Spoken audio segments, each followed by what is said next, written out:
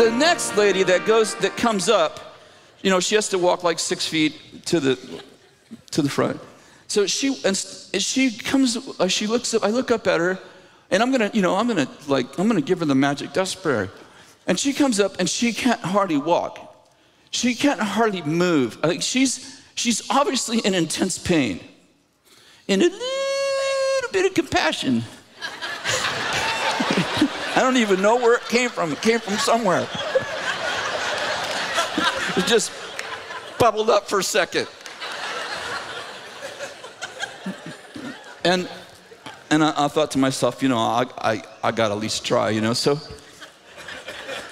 I asked her, you know, okay, you know, what's wrong? And to be honest, I completely do not remember her condition. But whatever it was, and remember this, she'd had it for 13 years. It was in all of her bones. I don't know if it was like arthritis or what it was. She could hardly walk. She said her pain level was like a 10 all the time. And she was just, she didn't even have to say she's miserable. She just obviously in tremendous pain. So I put my hands on her shoulders and I said, okay, Holy Spirit, you know, and I just began to do what we do, you know, pray for her. And immediately I heard this. It wasn't audible, but almost audible. I'm not going to heal her through you. I'm going to heal her through her husband. And I thought, well, that's good. That'll be a lot less. That'll take a lot less time. And then the Holy Spirit said to me, tell her husband to come up here. I'm like, oh, this could take a while. So I turned to the lady and I said to, ma'am, just what I said to you, ma'am, the Lord, I just heard the Holy Spirit tell me he's not going to heal you through me, but he's going to heal you through your husband. Is your husband here? That's what she did. She just looked at me. Have you ever had somebody not talk, but they have totally communicated to you? Is your husband here? And she goes, yes.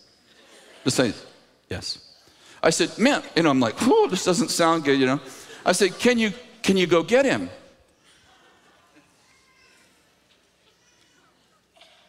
Okay. I said, well, you know, just go get him and I'll pray for this next lady and I'll wait for you. It's not a problem. Okay. So she's heading back. Now, anxiety is beginning to grow in me because I'm like, well, that didn't go very well. So I'm praying for this lady, this last lady, and I'm keeping my eyes open because, you know, the Bible says watch and pray. So, and it takes the lady a while to get this. Her husband's in the very back of our sanctuary, and so it takes her, obviously, she can't walk very well, so it takes her a while to get back there. And so they're back there, and I can't hear them because they're too far away, but I can tell by their body language that they're in an argument. I'm like, oh. So I was, okay, Holy Spirit, please heal this person. And so finally, I get done praying for her, and she leaves, and I wait for another couple minutes, and she's coming up, and her husband's tailing behind her, you know, like 8-10 feet.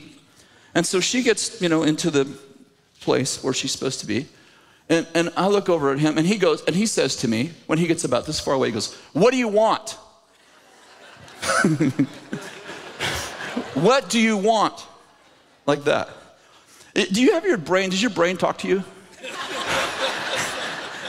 My brain talks to me all the time. It's like, and in this voice, it goes, so she goes, what do you want? And my brain's all, watch out, be careful. I'm trying to act like I'm totally like, have faith, right? Liar, liar, bets on fire, liar, liar.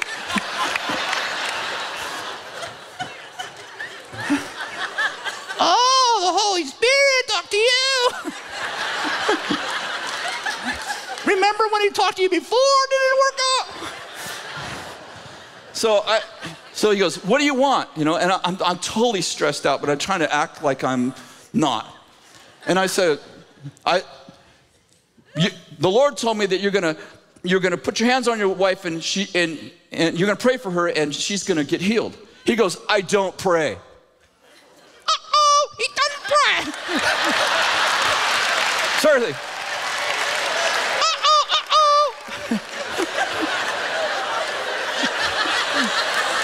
That's what I'm thinking. That's what my brain's doing. He goes, I don't pray. And she just goes like this. I'm thinking, oh, I'm so sorry. I can't even believe I did this.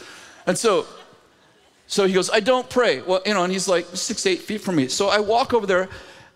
He goes, I don't pray. Well, I walk over while I'm talking to him and I go, well, you do now. And I grabbed him by the arm. Now, I didn't drag him. I mean, he wasn't dragging, but he was resisting. Trust me, there was no confidence in this. I didn't do this out of courage. I did it out of poor lady. And so I take his hand and I put it on his wife. And I say, pray this prayer. And he looks at me as if to say, I don't pray. I said, pray this prayer, Jesus. He looks at me. I said, dude, just say Jesus. He said, Jesus. He'd obviously used that name before in another context. I said, I release healing on my wife in the name of Jesus. He looks at me like, too many words. I said, I release. He said, I release. Healing, healing. Over my wife, over my wife. In Jesus' name, Jesus. And before I could say anything else, he pulls his hand away and steps away. And I'm like, so, she has her eyes closed. I have my eyes closed for other reasons. And I'm thinking, this is a lot of drama. I'm thinking of reasons to tell her why sometimes healings are processed, like they take sometimes, 2 to 5 years.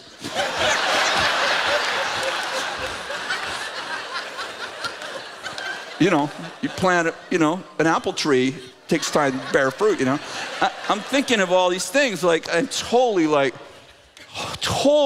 can't even, and I say to myself, if this lady has any improvement, it'll be the greatest miracle I've ever seen since Lazarus came out of the grave. So I have my head down, I have my eyes closed, she has her head down, he's over there, totally angry. And she goes, and just to herself, she goes, I think the pain's gone in my arms. And I opened my eyes. She said, I think the pain's gone. She's not talking to me though, she's talking to herself. She goes, I think the pain's gone in my arms. And so I look up and she goes, I think the pain's gone in my legs. I know I'm supposed to say, well, try it out, but I'm sure it'll come back. So she said, I think the pain's gone in my legs. And he goes, you're kidding. I said, are you sure?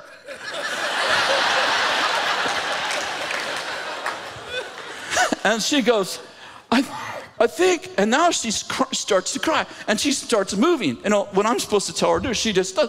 She goes, I think the pain's gone in my feet, my legs, my back, and he keeps going, you are kidding. I keep going, are you sure? We're both yelling.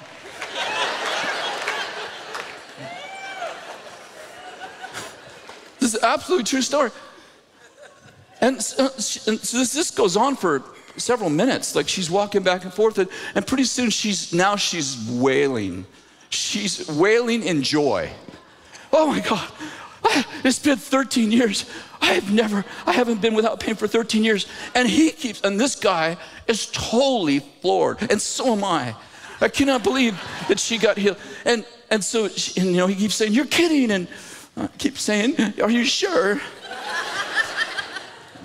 Well, to shorten the story, it went on for a while. They walked out hand in hand. Seriously, all they needed was a sunset, man. It would have been a great movie.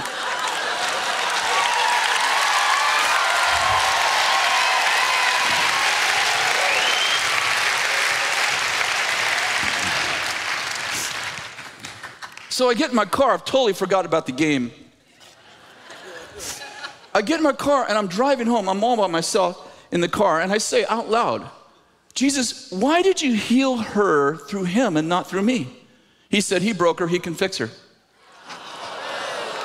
He said, just like that. He broke her, he could fix her.